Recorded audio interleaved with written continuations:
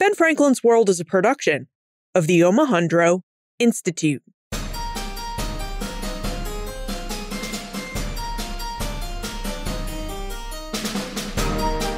Hello, and welcome to episode 297 of Ben Franklin's World, the podcast dedicated to helping you learn more about how the people and events of our early American past have shaped the present-day world we live in. And I'm your host, Liz Covart. The history of Native American land dispossession is as old as the story of colonization. European colonists and white settlers came to the Americas and the Caribbean wanting land for farms and settlement. So they found ways to acquire lands from indigenous peoples by the means of negotiation, squatting, bad faith, war, and violence. Now, one of the questions that you send to my inbox on a fairly regular basis is about the period of Indian removal during the 1830s. It's a topic that I've always thought was a bit late to cover on this podcast because we try to cover history up to about 1820. But you request this topic so often, and the more I thought about it, the more I realized that the history of Indian removal, even in the 1830s, is deeply rooted in the history of early America. So today, Claudio Saunt, a scholar of Native American history at the University of Georgia, and the author of the book Unworthy Republic, The Dispossession of Native Americans and the Road to Indian Territory, joins us to discuss the Indian Removal Act of 1830 and how Native Americans in the southeastern part of the United States were removed from their homelands and resettled in areas of what is now southeastern Kansas and Oklahoma. Now, as we investigate Indian removal with Claudio reveals the origins of the Indian Removal Act of 1830 and what the act meant for Native Americans living in the southeastern United States. Information about how the act passed Congress amid much opposition, and details about the lands the United States traded dispossessed Native Americans and the migrations Native Americans made to their new homelands in present-day Kansas and Oklahoma. But first, have you signed up for the Ben Franklin's World email newsletter yet? It's a publication that comes out every time a new episode of the podcast publishes, plus perhaps maybe 2 or 3 times a year when the Omohundro Institute and I have something special to share with you. But most importantly, the Ben Franklin's World email newsletter will place the show notes for each new episode right in your inbox, which means you don't ever have to worry about visiting the show notes page or worrying that you might forget to click on a link to some of the books, historic sites, resources, or episode sponsors that we discussed in each episode. You'll have all those links and resources right there in your inbox. Now, signing up for the Ben Franklin's World newsletter is quick and easy. Just visit benfranklinsworld.com/newsletter. That's benfranklinsworld.com/newsletter. All right, are you ready to investigate Native American land dispossession and the Indian Removal Act of 1830? Please allow me to introduce you to our guest historian.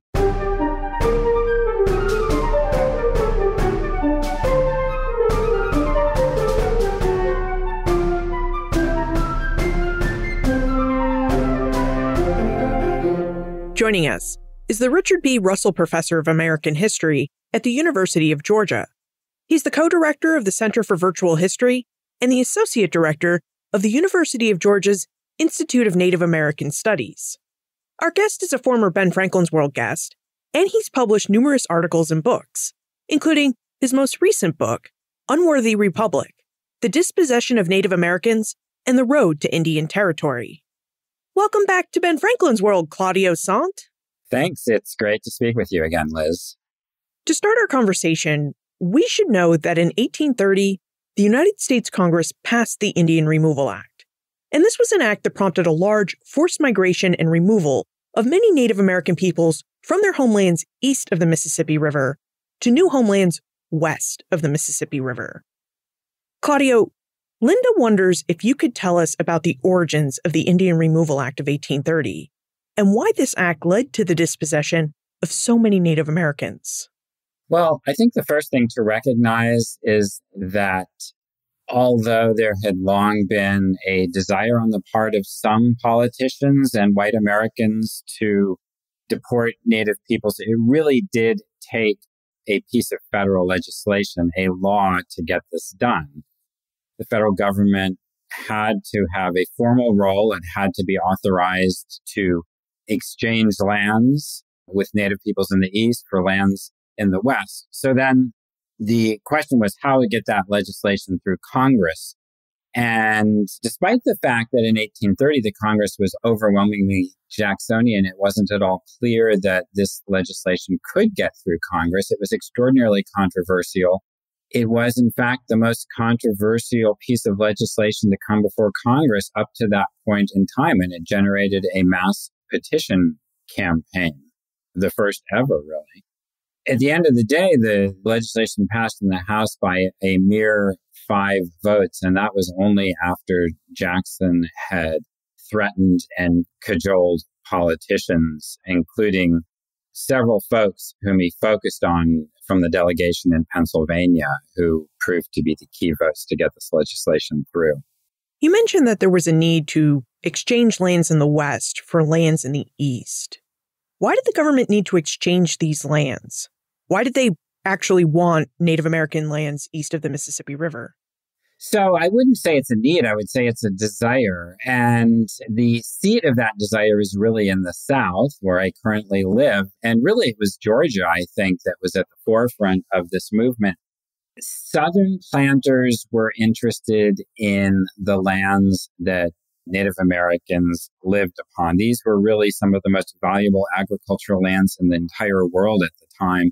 And the Creeks, Choctaws, and Chickasaws lived atop this fertile crescent of land that arcs through Georgia, Alabama, and Mississippi that we call the Black Belt today. And so planters were eyeing these lands, and they had these visions of expanding westward, of creating this empire of plantations and enslaved people. And so Indian dispossession was really central to that vision. You know, there are some people who would look at Indian dispossession and say, well, it was inevitable. I mean, just look at the history of what happened in colonial America with imperialism and colonialism. But Claudio, a central argument of your book, Unworthy Republic, is that this mass expulsion of Native Americans during the 1830s was not inevitable. So would you tell us why the mass expulsion of Native Americans from these southern lands was not inevitable? This is something I really underscored in the book, as you point out. And I still receive pushback, including from professional historians, although we all know that nothing is inevitable in history. And if you've visited Oaxaca City or Cuzco in Peru, you know that there are places in the Americas that still have very large indigenous populations in their traditional homelands. So as I said at the outset, this really needed a piece of legislation, a law, in order for this policy to be enacted, and it had to get through Congress. And as I mentioned, it passed by a mere 5 votes. So I think there were other alternatives, and certainly indigenous Americans recognized this. Surveying the landscape in 1830, they saw the pressure, the tremendous pressure they were under. They recognized the threats, but they still held out the possibility that they could retain their traditional homelands, that they could work out some sort of compromise. And in fact, they almost did.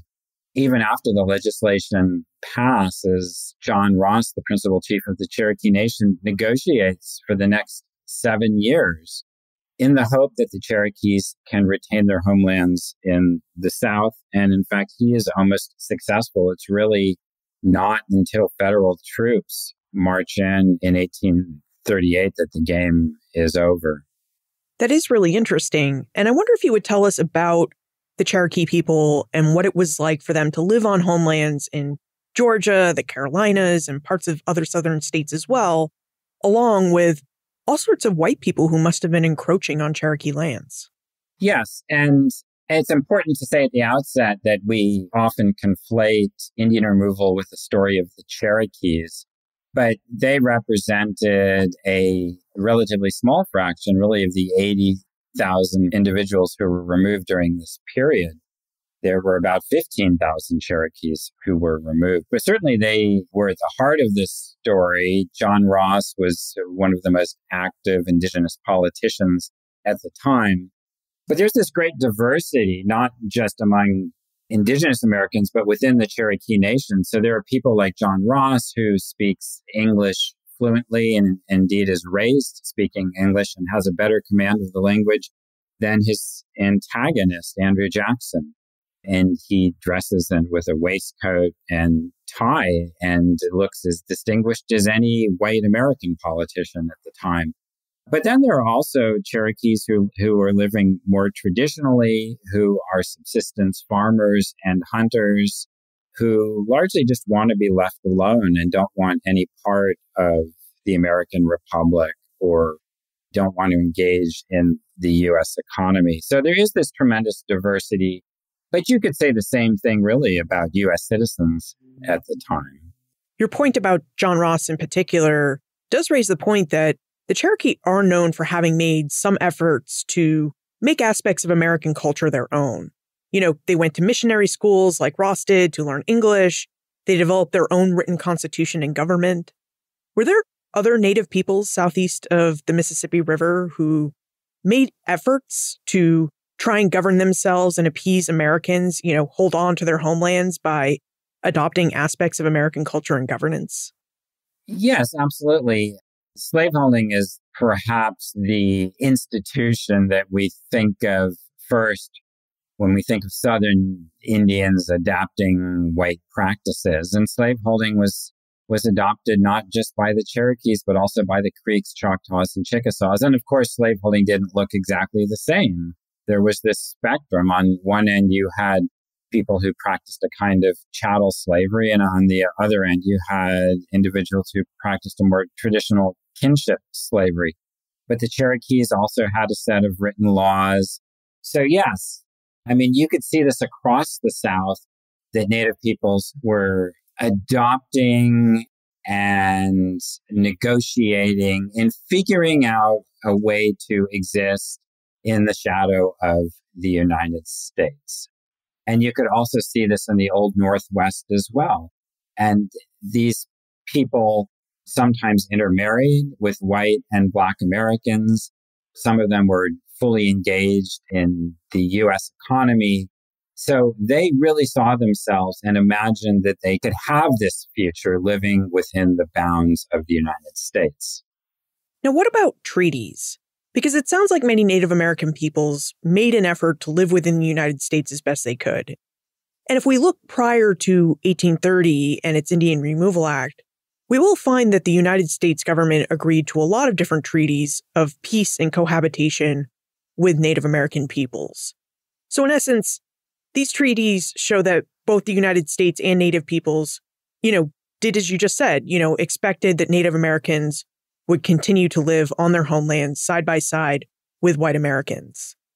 So Claudio, would you tell us about maybe one or two of these revealing treaties in the pre-1830 era and the ways in which these treaties suggest that there might have been a peaceful path forward when it came to Native Americans and white Americans living peacefully side by side within the United States? Right. The important point here is that there are numerous treaties which promise Native peoples title to their traditional homelands. And this is true for the Choctaws and the Creeks and the Cherokees and the Chickasaws. So you can just go nation by nation and you can see that in these previous treaties signed with the United States, they would agree to cede a portion of their land on condition that they could hold on to the remaining portion of their land. And so when the time came, when Andrew Jackson opened negotiations to deport these peoples, they were astonished that this plain language in their treaties, and they pointed to this language, that somehow the federal government was saying this language didn't say what it appeared to say. And they also, for that reason, were dubious that Jackson's promise that they could retain their homelands in the West, that is an Indian territory in present-day Oklahoma, that they could retain this new land for as long as the grass grows and the waters run. They were dubious about that because they had already signed treaties that said pretty much the same thing. And so some of them asked, what promise is there? What contract is there that is stronger, that is greater, that is more meaningful than the treaties that we had already signed? And indeed, there was no good answer to that question. And in fact, as we know, their fears proved to be justified because in the 1890s, once again, the United States moved in and took their lands from them.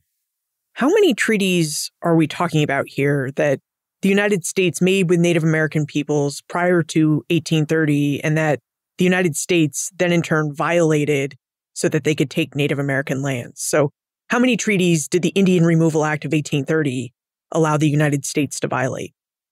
Right, that's a great question, and I don't have a number on my fingertips here.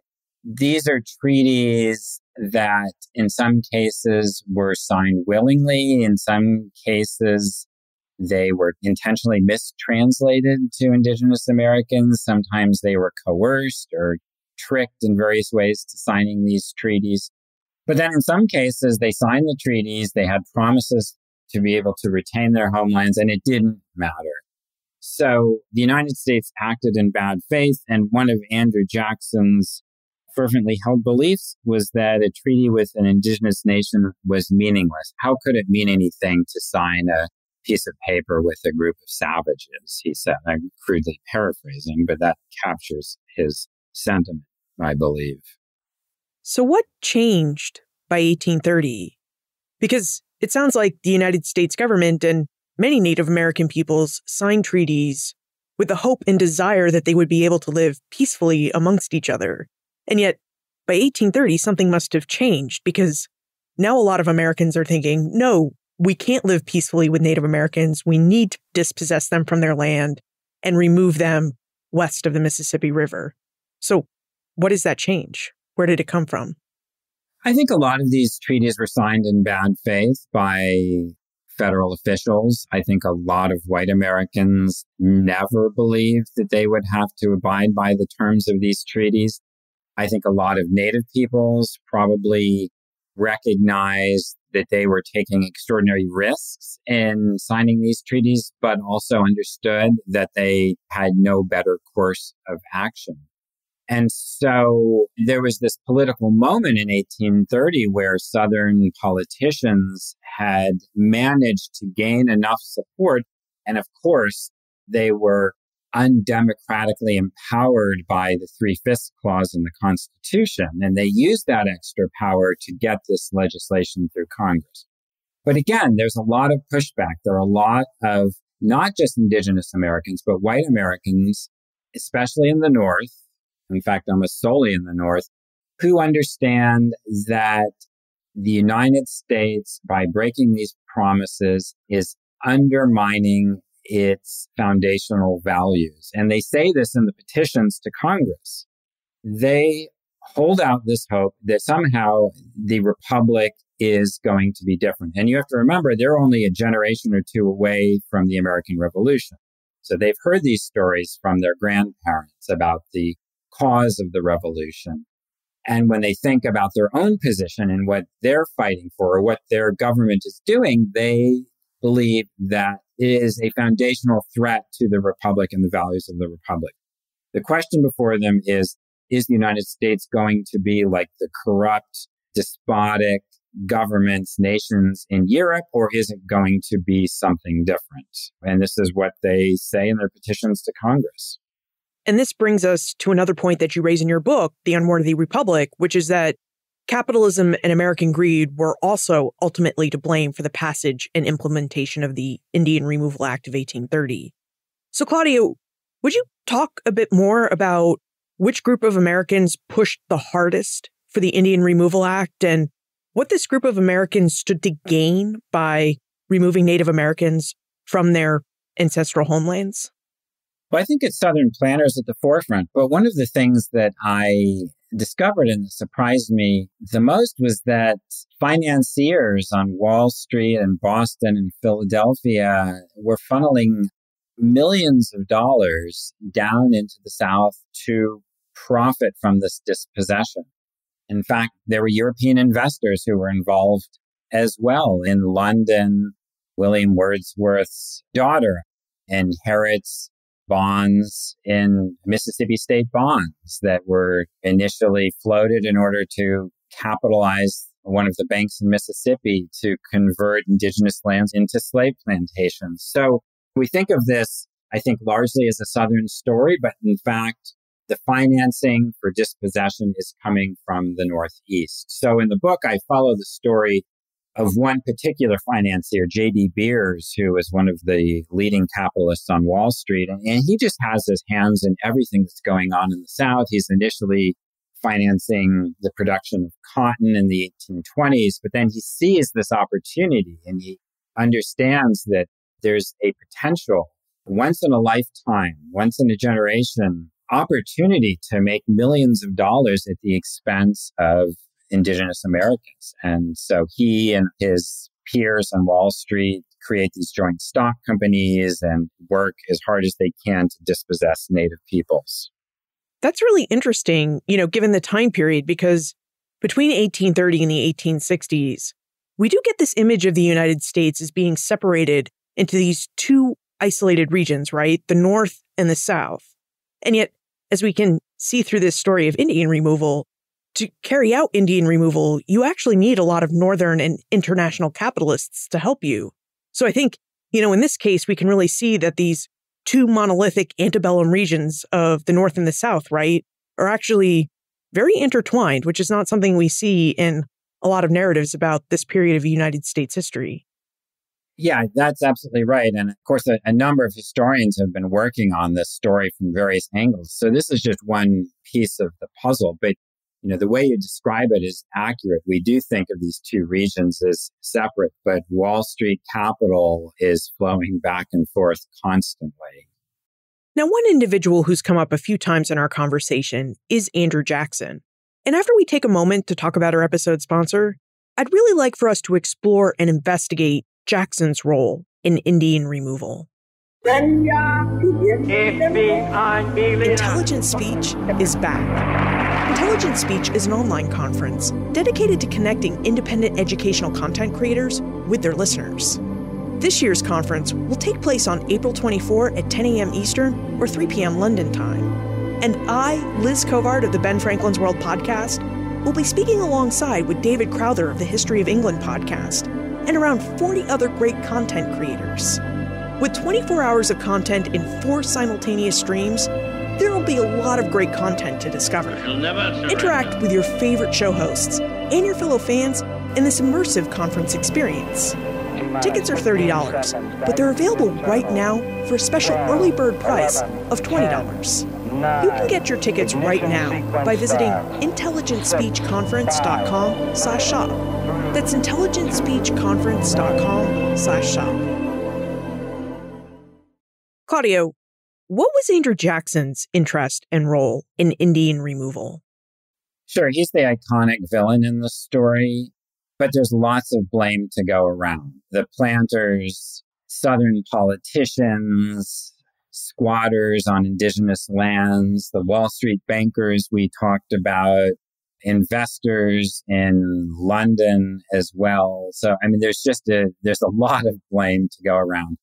Jackson is important because Southern politicians need a friend in the White House to get this legislation through. And so, without him, they're not going to get the Indian Removal Act. He does see this as the centerpiece of his presidency. Martin Van Buren says it. It's a Southern act, he says, but Jackson wanted this piece of legislation above all. He wanted this piece of legislation. It is his great legacy, really, to the United States. President Andrew Jackson signed the Indian Removal Act into law on May 28, 1830. And Rosa and Mark wonder if you could tell us about the legislative process or, the politicking that was involved to pass this act.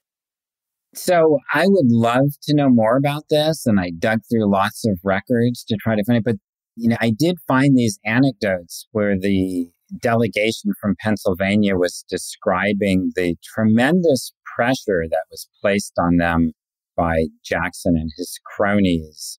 Jackson said that he would end their political careers if they didn't line up behind him and line up behind this piece of legislation. And one of them said, well, this was as terrifying to some of them as if they were being threatened with the guillotine. So he berated their records. There's one description of him lying to one of the delegates from Pennsylvania, making a promise that he never kept.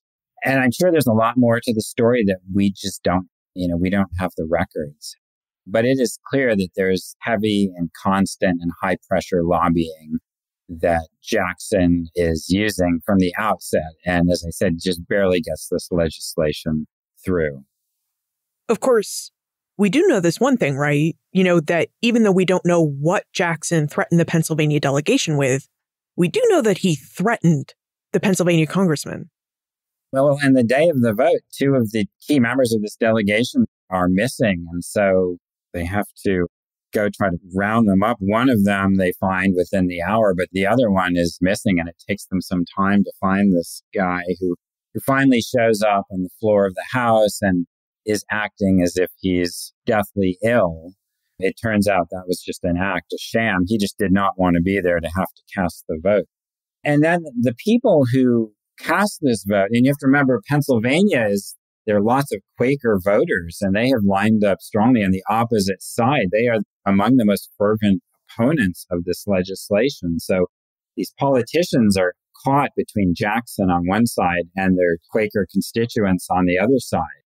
But the few people, members in the House who switched their votes, are just excoriated in the Pennsylvania newspapers for the next year or two. Now, what about pressure from the other side? You mentioned at the outset of our conversation that the Indian Removal Act passed Congress by just 5 votes. So was there equal pressure to press people to vote against this act as much as there was pressure to vote for it? There is. And first and foremost, and obviously, it comes from indigenous intellectuals and politicians. And some of these people are extraordinarily savvy. They're well-read. And again, John Ross is the most notable example. But they understand that if they're going to be able to defeat this legislation, it's going to be by forming alliances with reformers and Christian reformers who are coming out of the North. And so Elias Boudinot and John Ridge and others go on speaking tours up and down the East Coast, trying to rally opposition to this piece of legislation. It generates the first women's petition campaign in opposition to the Removal Act. So I know, again, they understand how politics work by the 1830s, and they know how to play the game. And as I say, they almost won in this instance. Do you know anything about how the vote broke down? Because it does seem like we're talking about a lot of different parties and interests at play here. We have white Southern planters who want to dispossess Native Americans from their homelands, white financiers who want to make a profit from Indian removal. And then, of course, as you were just saying, there were the Quakers, Native Americans, and other reformers who thought that dispossession would taint the United States and its republic. So do we know how the vote really broke down between these different interest groups? Yes. And, and obviously I'm not a political historian, but the one thing that's just obvious, and I have a map of this in my book, is that this is a North-South vote, really. There are enough Northerners who side with the South to get the legislation through. Some of those delegates come from Pennsylvania, as we've been discussing. Many others come from New York, and this is largely, I believe, because of the influence and power of Martin Van Buren in his home state. Now, as we've stated, the Indian Removal Act of 1830 passed by 5 votes. Claudio, how did Native Americans respond when they learned that the Indian Removal Act had passed Congress by this narrow margin and then was signed into law by President Andrew Jackson? So some nations sign treaties and decide they're just going to cut their losses and get out of town. Others do so only after some very serious threats and some bribes to sign treaties to move. But others hold out as long as they can. The Creeks do that. The Seminoles do that as well. And of course, most famously, the Cherokees as well. So it's not necessarily game over for these folks. They still see that perhaps they can hold out. And it's important to recognize that the legislation itself, all it does is to authorize the president to open negotiations. So there is nothing in there that coerces Native peoples. There's nothing that gives the president the authority to go to war or force Native Americans to sign treaties. But what the South does, and Jackson supports them, what the South does is to extend state laws over Native nations. They come up with this plan in 1827, and then Georgia and Alabama and Mississippi, each in succession, passes a series of laws. And so that gives them this kind of coercive power, this oppressive power over these peoples. And so they can make their lives so unbearable and so miserable that they have no option but to sign the treaties. So there's a Choctaw leader who says, yeah, we're supposedly doing this willingly, but it's as if we're facing a giant forest fire and we're at the edge of a lake. So, we have to jump in the lake and try to swim a mile to safety on the other side. But, who would say that we're doing this willingly? We are being coerced and pressured and forced to do it.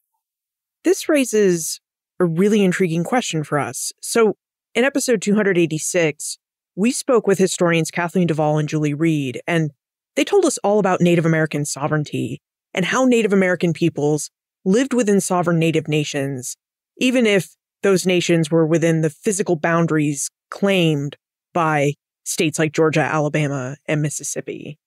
So when you're talking about these state laws that had coercive powers, how do they work on the ground? Because technically, these Native nations should have been outside the purview of states like Georgia, Mississippi, and Alabama.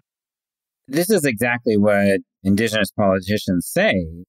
How is it possible that Alabama, for example, somehow has the authority and power to pass laws over the Creek Nation? And Creek politicians say, Alabama just became a state a few years ago, and we signed all these treaties with the United States. At the time we signed these treaties in which you promised us that you would recognize, respect our authority, and honor our title to our lands, Alabama did not even exist as an entity. And now, they say, now you're claiming that there's nothing that you, the federal government, can do when Alabama passes these laws. So it's clearly a violation of the spirit and the letter of these treaties. But on the ground, it doesn't really matter in the sense that Alabama can encourage squatters to move on to Creek or Choctaw or Chickasaw lands. They can authorize local sheriffs to move in if a Creek woman opposes or tries to force off a squatter. They can just send in the sheriff to arrest her or just run her off her lands at gunpoint. And because Indigenous Americans are not permitted to testify against white people in state court, and this is true in Georgia, Alabama, and Mississippi, with some variation and exception. It changes over time as well. But for the most part, they're not able to testify against white folks. Then it just encourages squatters to treat these people as they want and the way they treat enslaved people as well. So Native peoples have very little recourse at this point, and that's the coercive nature of this. And Jackson and his Secretary of War, John Eaton, and then later Lewis Cass, they revel in this, that they can say that Native peoples are signing these treaties of their own free will. And they say this over and over again. They are doing this willingly. So it sounds like the coercive power in these laws is that the states have the ability to muster manpower and to incite violence against Native Americans, where Native Americans have no recourse in the courts for them. And so Native Americans are forced to sign these treaties in order to find some semblance of peace. Yeah, they encourage the violence, and Native Americans are not fools. They understand what they're up against, that if they take up arms, it's not likely to end well for them. Of course, the Creeks are pushed to the point where hundreds of them are literally starving to death, peeling bark off trees in order to feed themselves, begging in the streets of Columbus, Georgia, just to keep themselves alive.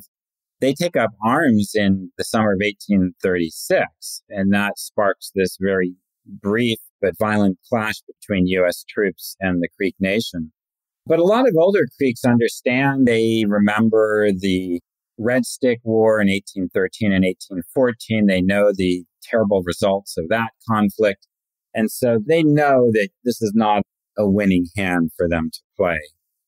You mentioned earlier that what the Indian Removal Act of 1830 really does is that it gave President Andrew Jackson and the national government the ability to negotiate a trade of lands.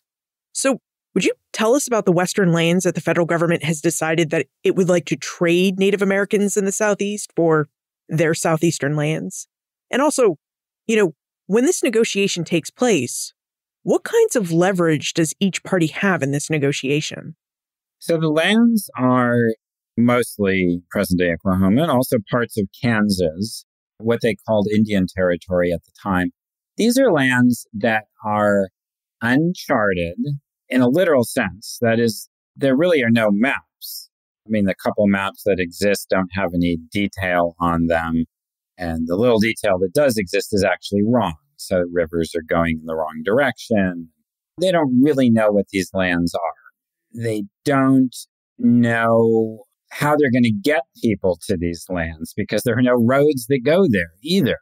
There's the possibility of moving people by steamboat, but a lot of these rivers are too low at certain times of the year. So that turns out to be infeasible. But when federal officials are meeting with Native Americans, they promise them, and they're over-the-top promises, that these are extraordinarily fertile lands, that you're going to live happily ever after there. Your soil is fertile, and there's running water, and it's forested, and there are game animals for generation upon generation. And Native Americans insist on visiting, and when they do visit, the reports that they send back are not encouraging at all. And then the early settlers, or colonists, if that's what you want to call them, the native peoples who head west the earliest, so the reports that they send back are also not encouraging. So that also leads Native Americans to decide to try to take their chance in the East if it's at all possible for them to do so. What did it really mean for the federal government to give Eastern Native American peoples these lands in the West, in Oklahoma and southeastern Kansas, when undoubtedly these lands were claimed by other Native American peoples? I mean, did this trade in lands, for lack of a better term, lead to conflict between Western Native Americans, where these are their ancestral lands, and Native peoples who were just migrating from the East to live on these lands? That's a great point. I mean, they're not empty lands, and Native Americans in the East, in fact, are somewhat fearful of the Native peoples whom they're going to encounter. And they use some of the language that white Americans use to talk about Western peoples, so that they describing them as savage and barbaric. They were fearful that they were going to be scalped by the Osages. So yes, there are certainly conflicts that arise, and the United States tries to preempt or prevent some of these by heading out west and signing treaties with the Osages and others to try to make room for the Choctaws and Chickasaws. But inevitably, there are conflicts that arise.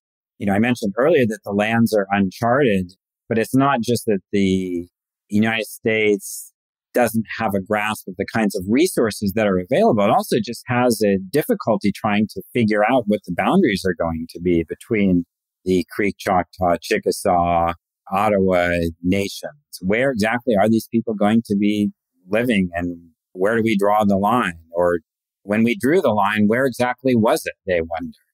Did the United States ever end up drawing these lines, or did they leave it to Native Americans to negotiate between themselves? Oh, no, they drew lines, and you can see these maps in the National Archives today. You can see the hard work and often futile work of clerks trying to figure this out. And some of the maps look like the kind of iconic National Geographic, each nation has a different color. So they start coloring them in and figuring out where people are going to live. But it's hard for us to imagine, I think, from our position today in the 21st century, in the era of online maps and Google Maps and GPS, and we know exactly where we are and exactly where the rivers lie. And they are struggling mightily in the early 19th century trying to figure out where things are. So there are treaties. There's a great example, a wonderful example of a Cherokee treaty that was signed in 1828 with some of the early settlers that refers to a river that simply didn't exist. And the Secretary of the War was rifling through the map collection, couldn't find the river, then sent out a surveyor to head out west on the ground to identify the river, and just couldn't do it because the river just wasn't there. And that was a river that was supposed to mark a boundary for this particular land grant. Now, how did the process of removal work on the ground? So the first expulsion to take place after the passage of the Indian Removal Act was the removal of the Choctaw people.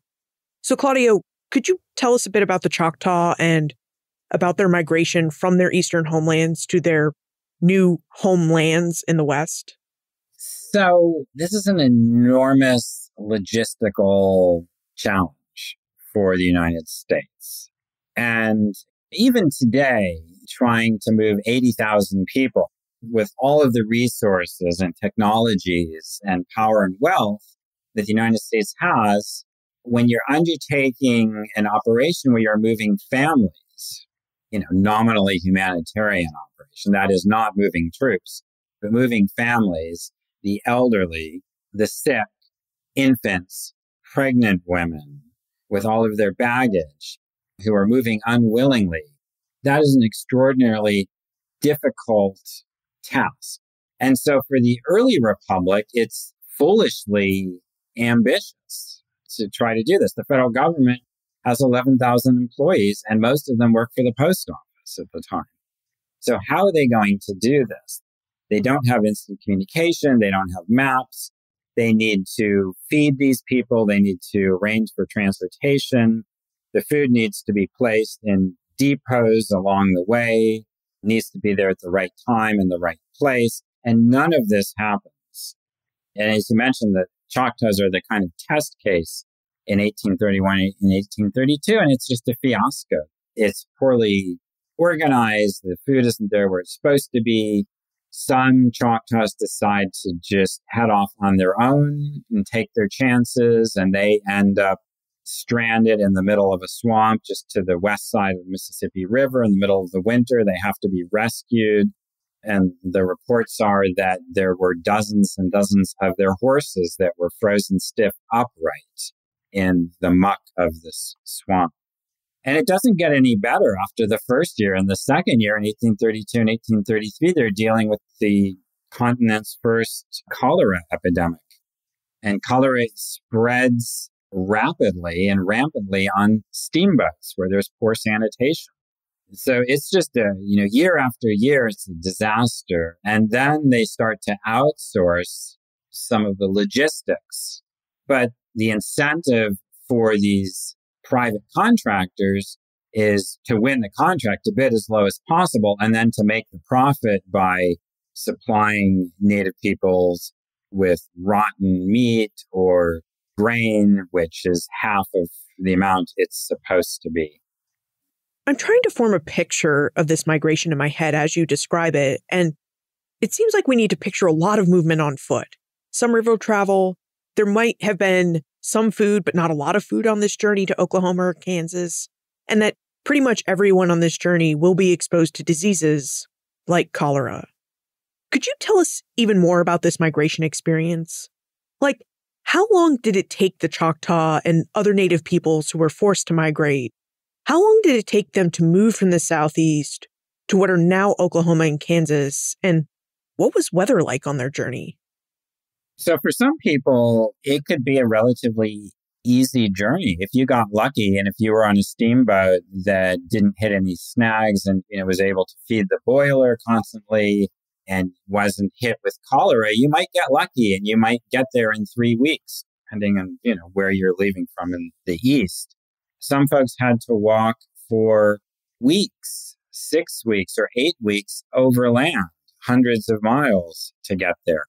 Some people were stranded. I'm thinking of one group that was stranded in the middle of Indiana over winter there because it was too icy and too cold and they simply couldn't move. So for some people, it took half a year or 8 months to reach their final destination. But it varied tremendously. And if you were one of the unlucky ones, you would end up on a steamboat. And I'm thinking of one in particular, the Thomas Yateman leaves the Cherokee Nation in the spring of 1834. So this is before the bulk of Cherokees are deported. It heads down the Tennessee River, gets into the Ohio, and then heads down the Mississippi. And you can read through the journal that was left by the federal officer who was in charge of this particular part of the operation. And one day, one child would die, the next day, another child.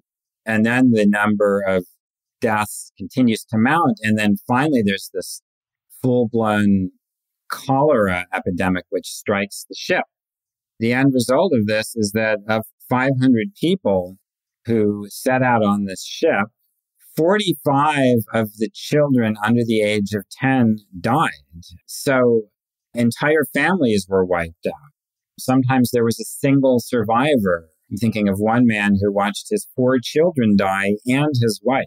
You know, that's what would happen to you if you were one of the unlucky ones in this deportation. What was life like for these migrants once they arrived in Oklahoma or Kansas? Like, what was it like for these Eastern Native Americans to now live on new Western areas that were supposed to be their new homelands? One of the things they're giving up is this multi-generational knowledge that they had inherited of the land and its resources in the East. So where do you fish? When do you fish? When do you plant? What are the best soils? Where do you go to hunt? This is the kind of environmental knowledge which is accumulated over many generations. What plants do you harvest when you're sick? And then you are sent hundreds of miles to the west to a different region, different landscape, different flora and fauna, and you have to make a living. You have to survive. And obviously, this is before the age of Home Depot and Kroger. So you need to grow your own food and you need to build your own housing. And when you get sick, there's no pharmacy. You need to harvest the right plants. A lot of the plants didn't exist. A lot of the plants that they had relied upon in the East did not exist in Indian territory. So it's a tremendous amount of stress which is placed on these communities. And you can see the effects in the mortality statistics, because it's not just that families are dying during the actual deportation. In those 20, 30 years leading up to the Civil War, the population in many instances stagnates or even shrinks. So they are facing these overwhelming challenges once they arrive in Indian territory. It does sound like the loss of this generational knowledge, because these Native American peoples had to pick up and move west, meant that a lot of these indigenous peoples really had to remake themselves and their customs from the ground up. Like, it gives a whole new meaning to having to start over. They did have to remake themselves. And one of the astonishing things about this is, if you visit Oklahoma today, Indigenous Americans have remade themselves, and they do now have a deep attachment. The folks who live in Oklahoma have a deep attachment to that land and consider it their homeland. But that process of remaking was difficult, and the consequences really resonated for generations. Claudio, you titled your book The Unworthy Republic, and I wonder if you would now tell us about the title of your book and why the history and lessons of Native American land dispossession are really important if we want to understand both the early American past and the American present. So that is drawn from a letter that a young Choctaw wrote, a student at Miami University in Ohio, wrote back to a relative in the Choctaw Nation and said in so many words that the United States was an unworthy republic. And I think that was the question that white Americans faced and recognized that they faced in the 1830s. What kind of republic would this be? And Native Americans recognized as well that this was a potential turning point. Was the United States going to live up to its rhetoric and the rhetoric of its founding generation, or would it be like the other despotic and imperial nations of Europe? So I think it's essential to understand this. I mean, for so many reasons, most broadly because in a democracy, I think it's hard work to be a good citizen. And one of the things we need to do is to educate ourselves and understand why the country looks the way it does today. And so when we confront these political decisions today, we need to be informed about this longer history, I believe, in order to make a wise decision.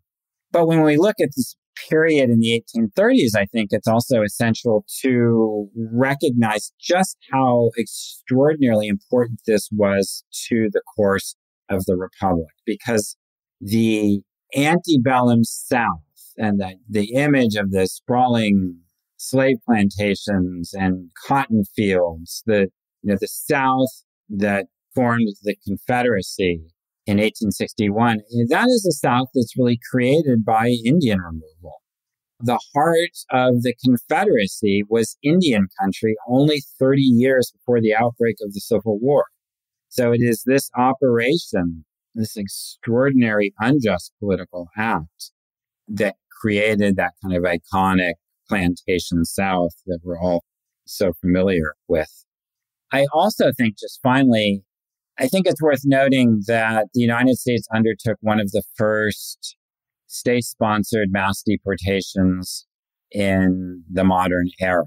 And this is a unfortunate tradition with a lengthy history, and it includes the better-known deportations committed by Turkey against the Armenians and the deportation of Jews and other people during World War II and on into the 1990s in Bosnia and Serbia. So the United States, I believe, is part of that longer history of state-sponsored mass deportations. Now it's time for the Time Warp. This is a fun segment of the show where we ask you a hypothetical history question about what might have happened if something had occurred differently or if someone had acted differently.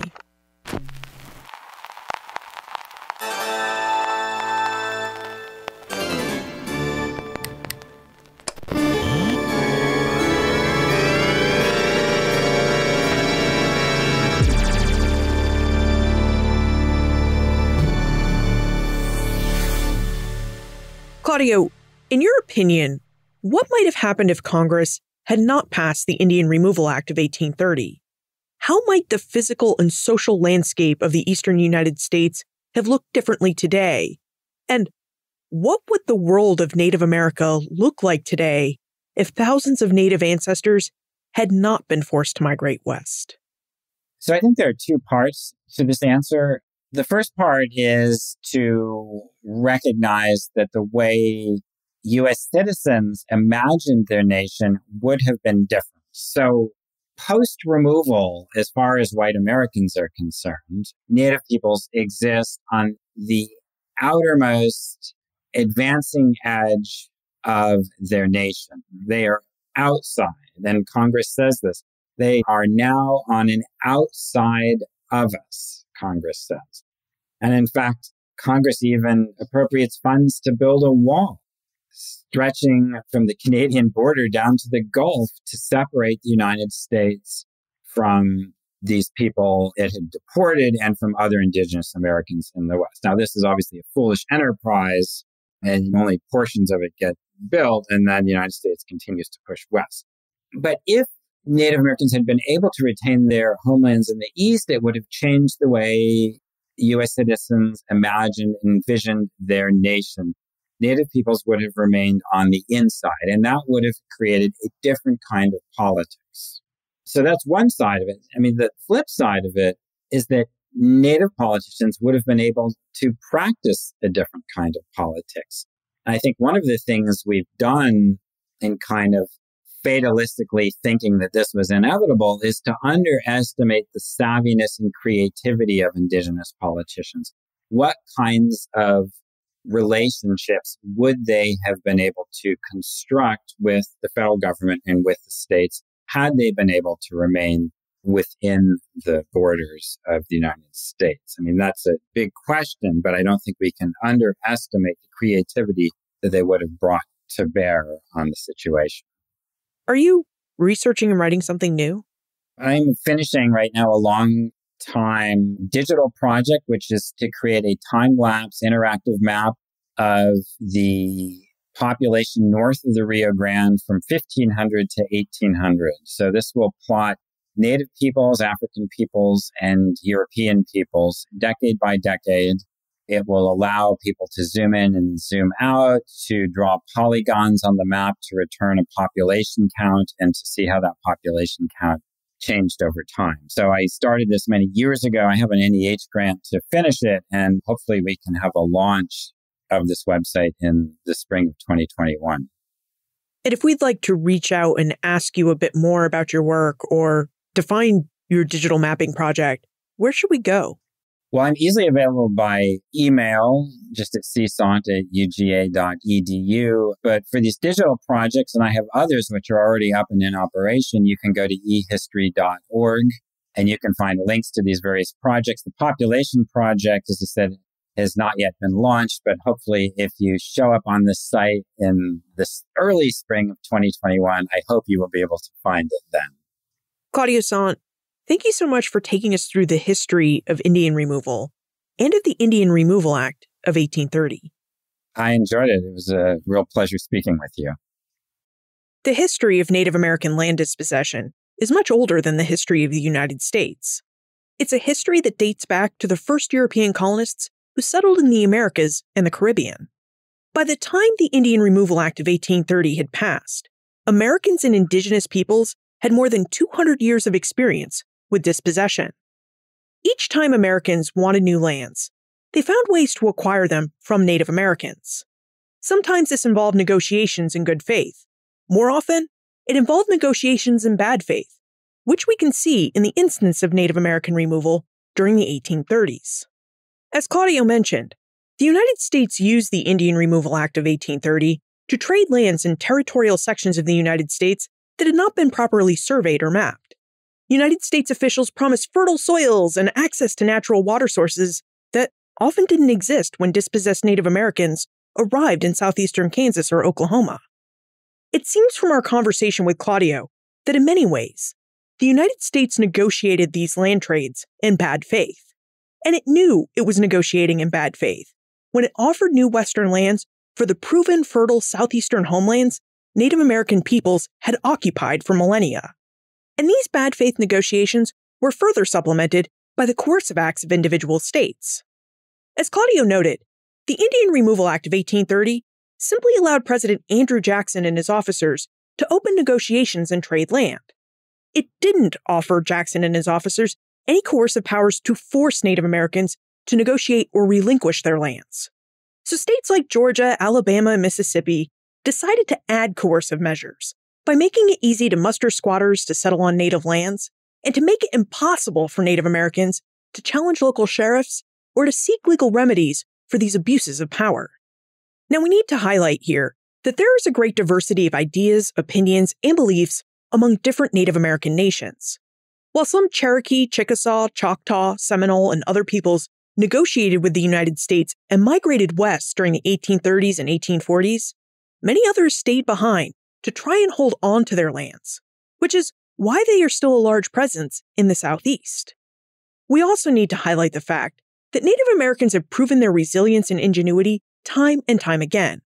They have remade and adapted their cultures, politics, and societies to the circumstances of their times and environments. And they have continually persisted in existing and carrying on their rich cultures. So while the period of Indian removal in the 1830s had profound and devastating effects on many Native American nations, including a great loss of life and culture, Indian removal also allowed for periods of Native American resistance, persistence, and renewal. You'll find more information about Claudio, his book Unworthy Republic, plus notes and links for everything we talked about today on the show notes page. benfranklinsworld.com/297. If you enjoyed today's episode, please share it with your friends and family. For example, you could forward them your Ben Franklin's World email newsletter that came in your inbox for this episode. Now, if you don't have the Ben Franklin's World email newsletter, it's never too late to sign up. Just visit benfranklinsworld.com/newsletter. That's benfranklinsworld.com/newsletter. Production assistance for this podcast comes from the Omohundro Institute's digital audio team. Joseph Edelman, Martha Howard, Holly White, Karen Wolf, and Peyton Young.